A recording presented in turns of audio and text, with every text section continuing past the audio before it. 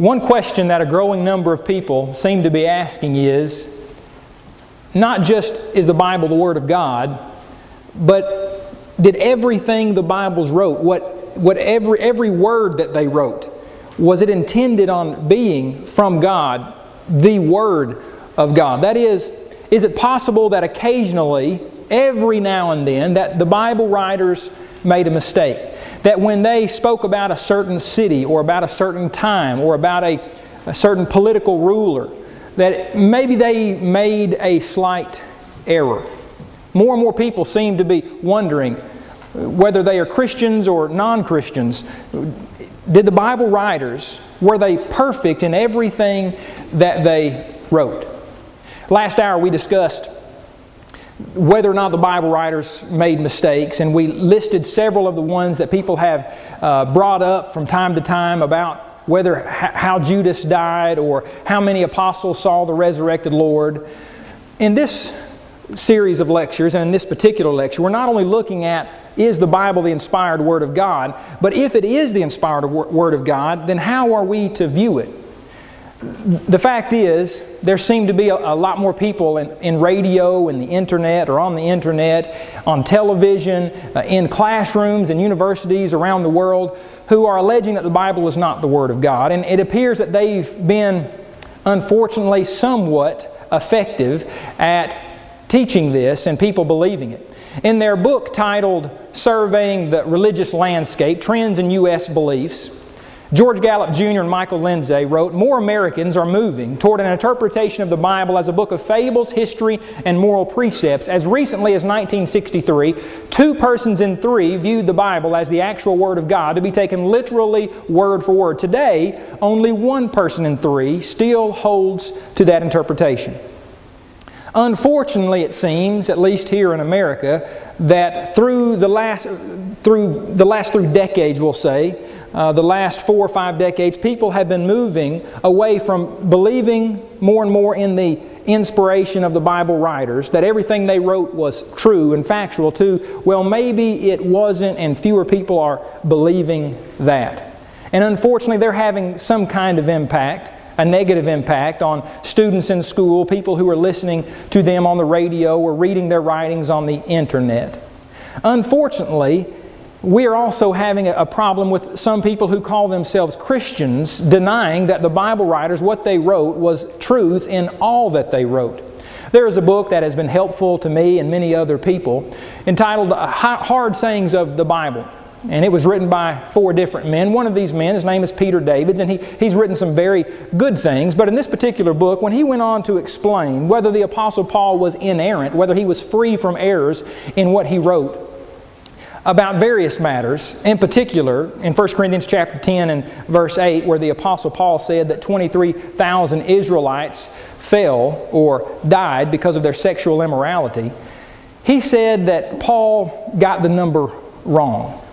Notice a statement that he made in this book. He said, we have a case in which Paul apparently makes a slip of the mind for some reason, unless he has special revelation he does not inform us about. But the mental error does not affect the teaching. How often have we heard preachers, with written Bibles before them, make similar errors of detail that in no way affected their message? In the full swing of dictation, he, that is Paul, cited an example from memory and got a detail wrong. Now, this book was written for the purpose of helping people understand that a lot of the passages in Scripture that supposedly are contradictory or troubling or hard to understand, that they're not contradictory, and it's just been misunderstandings on our part in 21st century America. But for some reason, in this one particular passage, Peter Davids makes the statement time and again that the Apostle Paul, well, he simply made a mistake in giving the number 23,000 in 1 Corinthians chapter 10 and verse 8 instead of 24,000 mentioned in Numbers chapter 25 and verse 9, the probable sister passage of 1 Corinthians chapter 10 and verse 8. That the Apostle Paul, the inspired Apostle Paul, the biblical writer, made a mistake. This is an 800-page book written for the purpose of helping people to have a better confidence in Scripture. And in one particular place, the writer says, well, this Bible writer simply made a mistake. Well, if the Apostle Paul made a mistake when writing 1 Corinthians chapter 10 and verse 8, and by the way, this same passage was brought up on that list of alleged factual discrepancies that the young man from West Virginia, who we mentioned in the last lesson in this lecture series, he mentioned this, or on that list it was mentioned that Paul made a mistake. And here is a man who is supposedly a defender of Scripture who says, well, Paul did mess up. Well, if Paul made a mistake here in 1 Corinthians chapter 10, then it's possible that Paul made a mistake in writing to the church at Ephesus, and that Paul made a mistake in writing to the church at Thessalonica. And not just Paul, but that Peter could very well have made mistakes, and John and others. And see, if you believe that some of the Bible is true and some of it may not be true, then really you've given up on what we understand as the biblical inspiration and inerrancy of Scripture. And you are alleging exactly what the skeptics allege when they say the Bible writers made mistakes. I was reading a book some time ago titled God's Holy Fire. It's a book written by 3 different individuals who described Christians who believe in the truthfulness of the Scriptures and all that it says. And they describe Christians who, in their attempts, they said, to provide absolute certainty, have created a crisis of faith because they are, quote, always feeling a responsibility to provide an answer for every potential discrepancy. They believe that it is okay for Christians to accept the Bible as the Word of God and then be okay with the Bible writers making mistakes. And that if we believe we need to defend what the Bible writers had to say in everything that they wrote, whether it's a matter of history or a matter of geography or a matter of how one becomes a Christian, well, you see, they would probably stop right there. Because people are making a distinction between the spiritual matters of Scripture and then the more general matters of Scripture. And then they went on to say that, well, we're creating a crisis of faith because we feel compelled to answer people's questions when they have questions about what the Bible writers wrote and whether they were accurate in what they wrote. You know, I remember reading in my Bible how we are to test everything and hold fast to that which is good. I remember reading where Peter said that we are to sanctify the Lord God in our hearts and always be ready to give an answer to everyone who asks us a reason of the hope that is in us with meekness and fear. We are not to believe every spirit, but test the spirits whether they are of God. Now, how are we supposed to know whether this book is from God? You see, it doesn't make a lot of sense. It's not reasonable to conclude that we can accept the Bible as the Word of God based upon what we are reading and the evidences in Scripture and then believe that they made mistakes and yet still accept it. The fact is, the skeptic is right when he says if there are mistakes in Scripture, then the Bible is not the Word of God. Recently, I received a note from a gentleman who asked about one particular alleged Bible discrepancy. And at the end of the note that he sent, he wrote, "I'm not a Christian, and these Bible discrepancies are one of the biggest factors of my still not being a Christian." And it may be that there are some here today who are not Christians, and it may be that one of your dilemmas or one thing that is holding you back from obeying the Lord is you're not real sure if the book that has the story of Jesus, has the gospel, is the gospel, that you're not for sure if it's factually accurate. Do you think this gentleman who wrote this note, do you think it would have sufficed if I had written him back and said, well, it doesn't really matter if there are mistakes in the Bible or not, whether the Bible writers made mistakes or not? No, that would not have sufficed. You see, if the Bible is the Word of God, then the skeptic is right, and we are right when we say, if it is the Word of God, then the Bible writers who were inspired by God, the skeptic would say allegedly, we would say that they were based upon the evidence that we've already noted in this lecture series, then it is supposed to be accurate in all that it says. The gentleman who wrote God's Holy Fire went on to state in the book that Christians merely, quote, assume that God ensured the precise accuracy of the original versions. I asked my 2 sons, I have 3 children, my 2 sons are 6 and 7, my little girl is about to be 4, I didn't ask my daughter this, but I asked my two sons, if someone came into the room tonight, to our living room area where we had been sitting watching some cartoons for a little while, and I asked them, I said, if someone came into the room tonight and said they were speaking for God, and that they began to say some things that we could understand, but then they began saying things like, well, Abraham Lincoln was the first president of the United States, and New York City is located in Texas, and there is no such place as Alabama. Mexico is not a country. They began making a lot of geographical and historical mistakes. I asked my sons, and I didn't set them up for this discussion. I just wanted to know what their response would be as a 6- and 7-year-old. Would that man be from God? And they said, no. And I said, well, how do you know that? And they said, God doesn't make mistakes, and if that man is speaking on behalf of God, and if God is speaking through them, then they are not going to be making those kinds of mistakes. Is it true that we merely assume that the Bible writers were inerrant in what they wrote? Well, I would like to respond to that by saying, and by looking at how Jesus and the New Testament writers, how they viewed the Old Testament Scriptures. What was their view of the Old Testament Scriptures? You see, how are we supposed to understand, once we come to an understanding that the Bible is the Word of God, well, how much of it is the Word of God? Well, first of all, neither Jesus nor any Bible writer ever called a single passage of Scripture into question. Now think about that for a moment. The Old Testament Scriptures had been around for hundreds of years, and when Jesus and the Bible writers were upon this earth, the New Testament writers, they never once criticized the Old Testament writings and pointed out various alleged errors. Even the most controversial parts of the Old Testament, they always considered to be the Word of God. Now think about this for a moment. How often today is Genesis chapters 1 and 2 attacked by those who do not believe the Bible to be the Word of God?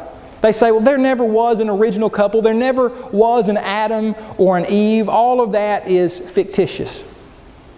Some people may say there are mistakes. In fact, skeptics have claimed that there's a contradiction in Genesis 1 and Genesis 2, and that Genesis 2 presents a different order than Genesis 1. Again, that goes back to the purpose of Genesis 2 is not the same purpose as Genesis 1, which was written chronologically. In Genesis chapter 2, you have a more topical account. Well, interestingly, when you look at the New Testament, at what Jesus had to say and what the Bible writers wrote, they believed in the accuracy of Genesis 1. Jesus quoted in Matthew chapter 19 saying, have you not read that He who made them at the beginning made them male and female?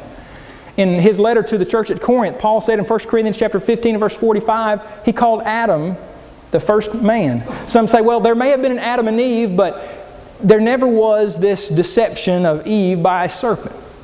Tell that to the Apostle Paul, who in 2 Corinthians chapter 11 verse 3 said that she was deceived by a serpent. You have the Apostle Paul, who referred to both Adam and Eve in his first epistle to Timothy, chapter 2, verses 13 and 14. You can go through the Old Testament and many of the stories and accounts that have been criticized over and over and see how the New Testament writers, when they appealed to the Old Testament, when they quoted from it, when they alluded to it, they never said, well, they got most of it right. They considered the inspiration of the Old Testament being thorough. Even the smallest details, even the most controversial parts, we might say, of the Old Testament as being the inspired Word of God. Whether it was Noah and the global flood, Jesus and Peter considered them to be historical characters, and the stories that were recorded in the book of Genesis to be true about Noah and the flood, about Lot and the destruction of Sodom and Gomorrah. You can look at the Apostle Paul's letter to the church at Corinth and see where he really believed that the Israelites crossed through the Red Sea and how they got water from a rock. Now, if there were some things that people may not believe in the Old Testament, it might be that the Israelites got water from a rock. But when the Apostle Paul alluded to that event in 1 Corinthians chapter 10, he believed in the truthfulness of it. Even the most disputed parts of Scripture, the New Testament writers believed in the truthfulness of. Some people today laugh at the idea of Jonah ever being in a big fish, swallowed up by a big fish. I've heard members of the church say, well, maybe that was more historical fiction and not really a true story that Jesus alluded to in Matthew 12. Well, the problem with that is Jesus compared His resurrection and the 3 days that he spent in the tomb with the 3 days and 3 nights that Jonah spent in the belly of the fish. Not only that, he said that those in Nineveh repented at what? Repented at the preaching of Jonah. How could we say that Jonah wasn't a real person when Jesus said that those in Nineveh repented at His preaching? Jesus and the Bible writers viewed even the most disputed parts of the Old Testament as being the Word of God. You can't see the Old Testament writers who lived after the time of Moses criticizing what Moses wrote. You don't find the New Testament writers criticizing each other's writings. You don't see where the Apostle Paul spoke against Peter, recorded for us in the book of Galatians. You can't find Peter later on getting upset with the Apostle Paul and saying, well, what Paul really wrote, the man who wrote nearly half of the New Testament, what he really wrote wasn't really true in all its accounts. In fact, Peter said the very opposite in 2 Peter 3 when he put Paul's writings on par with the rest of Scriptures. Yes, the New Testament writers believed the Old Testament was Scripture. Even the most disputed parts of it was Scripture. Jesus and the Bible writers believed that even the smallest details are Scripture. Several times we have Jesus referring back to the Old Testament. In fact, if I understand correctly, Jesus quotes from or alludes to 18 different Old Testament books. Every time he alludes to the Old Testament, he believes it to be the Word of God, and he believes it to be accurate. And then in the Sermon on the Mount, Jesus made the statement. He said, "Do not think that I came to destroy the law or the prophets. I did not come to destroy, but to fulfill. For surely I say to you, till heaven and earth pass away, one jot or one tittle will by no means pass from the law till all is fulfilled." Not one jot or one tittle will pass from the law till all is fulfilled. Well, what did he mean by that? Not one Hebrew letter, not the smallest stroke on certain Hebrew letters is going to pass till He fulfills it all. You see, the theme of the Old Testament was the Messiah is coming. Jesus came to fulfill the law, and not any of it would be done away, even the smallest parts, until Jesus completed His task. We might compare this with us saying today, the dotting of I's and the crossing of T's. I believe this gives a little insight to us as to how Jesus viewed the writings of the Old Testament, and how we, as for an example, are to view the writings of both the Old Testament and the New Testament. And then we see later when Jesus was confronted by His enemies, after Jesus had made Himself equal with God, saying, "I and my Father are one," they began to pick up stones and stone Him. And notice in John chapter 10 what Jesus said to His criticizers. He answered them, "Is it not written in your law, I said, you are gods?" If He called them gods to whom the Word of God came, and the Scripture cannot be broken, do you say of Him whom the Father sanctified and sent to the world, you are blaspheming because I said, I am the Son of God? Now, we don't have time in this session to go through every passage and look critically at the context of every passage here. What you need to know is that Jesus was being attacked by His criticizers, and that Jesus here, for the purpose of this lesson, understand that He quoted from an Old Testament psalm, from Psalm 82 in verse 6. It's a relatively obscure psalm. It's not one that we quote all that often. It's not one that you hear preached from that regularly. But he quoted from Psalm 82, arguing from lesser to greater, saying, did he not call them gods to whom the Word of God came? And I believe in the context there in Psalm 82, he was referring to the judges of his day, using the word God in a different sense. Well, Jesus is arguing from lesser to greater, saying, then why is it a problem with me being called a God? Of course, Jesus was God in the supreme sense, the God in the flesh. But notice that Jesus quotes from one verse in one psalm in the book of Psalms in the entire Old Testament. And then he makes the statement, and you know, Scripture cannot be broken. Why didn't the criticizers of Jesus, why didn't they just say, well, you know, that Old Testament psalm, that wasn't correct? That the writer of that psalm, that he erred in that statement. They didn't say that. They knew, and Jesus knew, that the Scripture cannot be broken. And if you believe that the Bible is the inspired Word of God, we have example after example after example in our Bibles to give us clues as to really to what extent we should believe in that inspiration. Jesus believed even the smallest details of Scripture. The Bible writers believe that even the smallest details of Scripture cannot be broken. We can read when Jesus again was confronted by various enemies, how Jesus challenged the Pharisees to clarify the identity of the Messiah in Matthew 22. He focused on David's use of the single term Lord. He quoted from the book of Psalms, from one psalm, and he said, "The Lord said to my Lord, sit at my right hand till I make your enemies your footstool." He was wanting his enemies of the first century to understand what David said about him. The Lord said to my Lord. And Jesus' point here was that David, even though Jesus is his son, his descendant, that David called him, Jesus, Lord. Jesus put emphasis on one single word. One word. You see, if Jesus could not trust in the truthfulness of one word in one verse, in one psalm, in the entire Old Testament, then Jesus' point fails. So what is my view of Scripture supposed to be? As Jesus was, if I believe this to be the Word of God, reason declares it must all be the Word of God, or it did not all come from God, and Jesus believed that even the smallest details of it were accurate. You remember when Jesus was on the road, how the two disciples on the road to Emmaus, after Jesus died and resurrected on that day he arose, that Jesus met them on the road to Emmaus, and they were sad, and they began telling Jesus, whom they didn't recognize, they began to tell him about the one who came and how he died on the cross and his tomb is now empty. Jesus then rebuked them, saying, "O foolish ones and slow of heart to believe in all that the prophets have spoken." Jesus didn't say you were to believe in a little bit of the prophets or some of the prophets, but in all of what the prophets have spoken. Jesus then expounded to them, and oh, what that would have been like hearing Jesus expound upon the Old Testament Scriptures. Expounded to them in all the Scriptures the things concerning Himself. Not just some of them, not just part of them. What was Jesus and the Bible writers' view of Scripture? Well, they believed even the smallest details of it were inspired by God. Here's something else to consider. Even the narrational comments Jesus and the Bible writers believed to be God's words. What are narrational comments?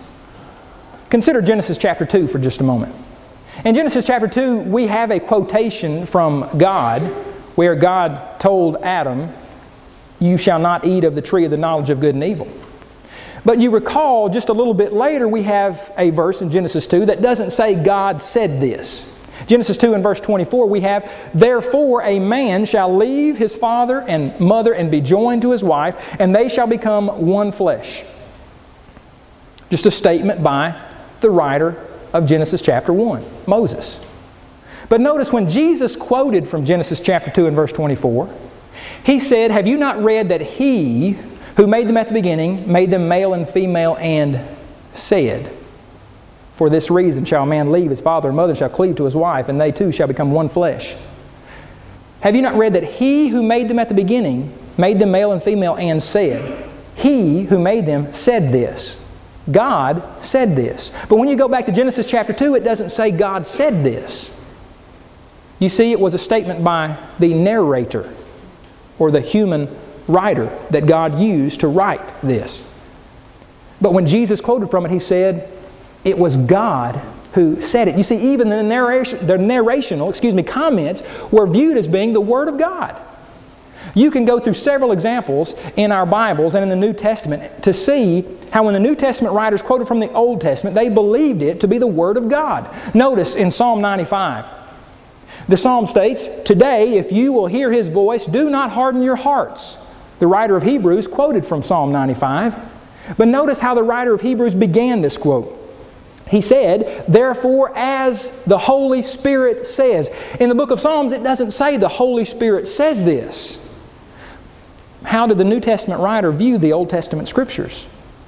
As being the Word of God. The Holy Spirit says this. And so we have the narrational comments even being considered the Word of God. One more example from Psalm 16, where we read, "You will not leave my soul in Sheol," David wrote, "nor will you allow your Holy One to see corruption."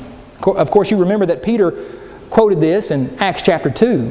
Paul also quoted it in Acts chapter 13. We read where he said, "God has raised up Jesus, as it is also written in the second Psalm, 'You are my Son, today I have begotten you.' Therefore, he also says in another Psalm," who? He doesn't say David says it. He said God says it. In another Psalm, "You will not allow your Holy One to see corruption." Jesus and the Bible writers believed in the infallibility of even the most disputed parts of Scripture, of the smallest details of Scripture, even of the narrational comments. They believed in the truthfulness and reliability of the Old Testament, even down to the very tense of a verb and number of a noun. Consider that in Matthew chapter 22, that Jesus, speaking to the Sadducees who came again testing Him, as the Pharisees often had, and Jesus made the comment that we don't always look at in this light, but Jesus made the comment saying, and I'm paraphrasing here, remember what God said to Moses back in Exodus 3? He said to Moses, "I am the God of Abraham, the God of Isaac, and the God of Jacob." He said, "I am that God." Well, you see, that was a very important point for the Sadducees to understand, because they denied the resurrection. And Jesus made the point that Moses was told by God hundreds of years after Abraham, "I am the God of Abraham, Isaac, and Jacob." You see, God's point is, Abraham, Isaac, and Jacob may be dead, but they still exist in the afterlife, which implies a future resurrection, which I believe was Jesus' point there in Matthew chapter 22. And His whole point hinges on the tense of a verb. And if Jesus could not rely on the tense of a verb, then how shall we say that the Bible is the inspired Word of God? Well, the point is, He did rely upon it, and that is the nature of inspiration in light of, or in regard to, the extent of inspiration, down to the very tense of a verb. Yes. In John chapter 8, again, as Jesus was confronting some of His enemies, we read that over and over through the gospel accounts. Jesus mentioned that He had seen Abraham's day, and they said, "How have you seen Abraham's day? You're not even 50 years old." Jesus said, "Most assuredly I say to you, before Abraham was, I am."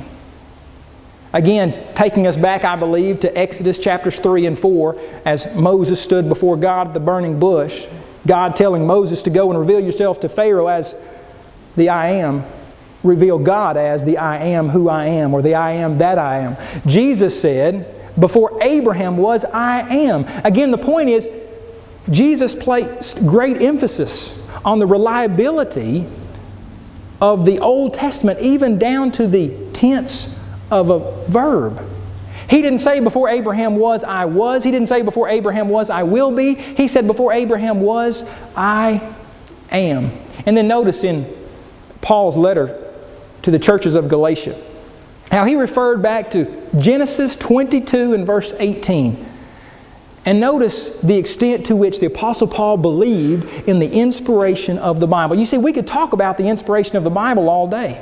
And we've had some great lessons, I believe, by Kyle already in this seminar series about evidences for the Bible's inspiration. But to what extent is the Bible inspired? Well, to what extent did Jesus and the Bible writers believe it was inspired? Notice Paul's statement in Galatians chapter 3. He said, "Now to Abraham and his seed were the promises made. He does not say, and to seeds as of many, but as of one, and to your seed, who is Christ."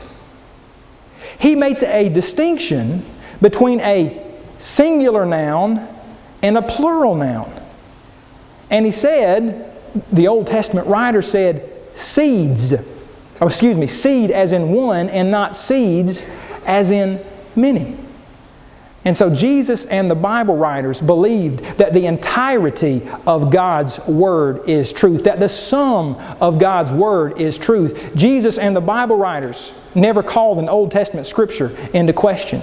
They believed even the most casual phrases, we might say, and smallest details of Scripture cannot be broken. They believed that even the narrational comments were God's words. They believed in the trustworthiness of Scripture down to the very tense of a verb and number of a noun. God is truthful.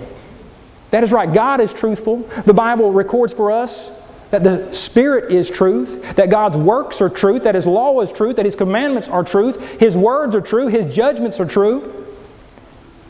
Jesus is the way and the what? And the truth. God does not lie. The writer of Hebrews says it is impossible for Him to lie. Paul wrote to Titus, God cannot lie. And so, if God is perfect, and the Bible is the Word of God, then the Bible, in its original form as the apostles and prophets wrote Scripture, the Bible must be perfect. But the person who doubts in this extent to the inspiration of the Bible, they may say, well, but the Bible was written down by humans, and to err is human, thus the Bible could not have been perfect from the beginning. That might sound good, it might sound like a nice argument, but consider the fallacy in this argument. Jesus was a human. You know that. He was born of a woman. He put on flesh, John 1 through 5, verse 14. The Bible also tells us that human beings sin. Thus, what is the conclusion? Jesus sinned. Jesus was a human. Human sin. Jesus sinned. But wait a minute. Jesus, Paul said, knew no sins. There was no blemish in Christ. He knew no sin. Notice what Norman Geisler and Thomas Howe wrote about this fallacy. They said the mistake is to assume that Jesus is like any other human. Sure, mere human beings sin, but Jesus was not a mere human being. He was a perfect human being. Indeed, Jesus was not only human, but He was also God. Likewise, the Bible is not a mere human book. It is also the Word of God. Like Jesus, it is both divine and human. And just as Jesus was human but did not sin, even so the Bible is a human book but does not err. Both God's living Word, Christ, and His written Word, Scripture, are human but do not err. They are divine and cannot err. There can be no more an error in God's written Word than there was a sin in God's living Word. God cannot err, period. But we quoted earlier from a gentleman who said, Paul made mistakes. Unless he has some special revelation He does not inform us about. Well, of course He has special revelation, and He did inform us about this several times in his writings. Paul claimed that his message came through the revelation of Jesus Christ, Galatians 1 and verse 12. He claimed that his message was by the word of the Lord, 1 Thessalonians 4 and verse 15. He wrote that God's message was revealed by the Spirit to His holy apostles and prophets, Paul being one of those. If I stood before you today and I said, God sent me to you, and God is speaking through me, and then I began to make several mistakes in this message that I'm speaking, you would know right then and there that God didn't send me, because if God did, and if He was speaking through me, I would not be making mistakes. It's one of the ways that we know someone is not speaking on behalf of God. But someone might say, well, Eric, yes, but you know, the spiritual matters are correct. You know, God got the spiritual matters correct, and all of those other details do not matter. Well, let me ask you this. Is the matter of Jesus being born in Bethlehem of Ephrath, is that a spiritual matter? That's a location, a geographical location. The Bible writers mention that. Micah chapter 5 and verse 2. Who gets to decide what the spiritual matters are? Well, first of all, there are no statements in Scripture that would lead someone to believe in this manner of interpreting the Bible. That God only got the spiritual matters correct. We've already gone through several indications of how Jesus and the Bible writers viewed Scripture. They never led us, and they never lead us as we read the Word into an understanding of Scripture where, yes, most of these things are right, but some of them are not all of that accurate. Did God only get the spiritual matters correct? Were it true that only the spiritual sections of the Bible are inerrant or free from error, everyone who reads the text would have the personal responsibility of wading through the biblical documents to decide which matters are spiritual, thus inspired, and which are not, thus uninspired. Did Paul make mistakes of geography? Did he make numerical mistakes? Did he make other mistakes? Well, who gets to decide exactly what matters are spiritual and what matters are not spiritual? Some might say you need to be immersed in order to become a Christian, and that is a biblical doctrine. But is it a spiritual doctrine? How many of us know individuals who would say, well, that's not really a spiritual teaching, they might say. Well, then how can we know whether it is errorless or not? You see, the Bible is either from God and inerrant, or the Bible writers wrote, and they wrote errors from time to time, and they made errors from time to time, and they were not from God. Finally, if God only got the spiritual matters correct, then one is forced to conclude that on some occasions God breathed truth, while on other occasions He breathed error. So some want us to believe that God got the most important parts correct, but the parts that supposedly are much more trivial, He didn't get correct. Friends, if God said it, and He made an error, then God didn't say it, because God does not lie and He does not make mistakes. And if God could breathe truth all of the time, then why would we think that on the matters that aren't as important as other matters in which He did breathe truth, that He just simply did not breathe truth? When we come to understand that the Bible is the Word of God, and when we come to understand that we can answer various alleged discrepancies in Scripture, then we may ask ourselves, well, to what extent should I believe in the inspiration of the Bible? I believe that we have every indication in Scripture that we are to believe in the Bible, even its most disputed parts, down to the minutest details, even the tense of verbs and numbers of nouns, as far as what the apostles and prophets wrote and how they got everything right. That, I believe, is a biblical view of Bible inspiration.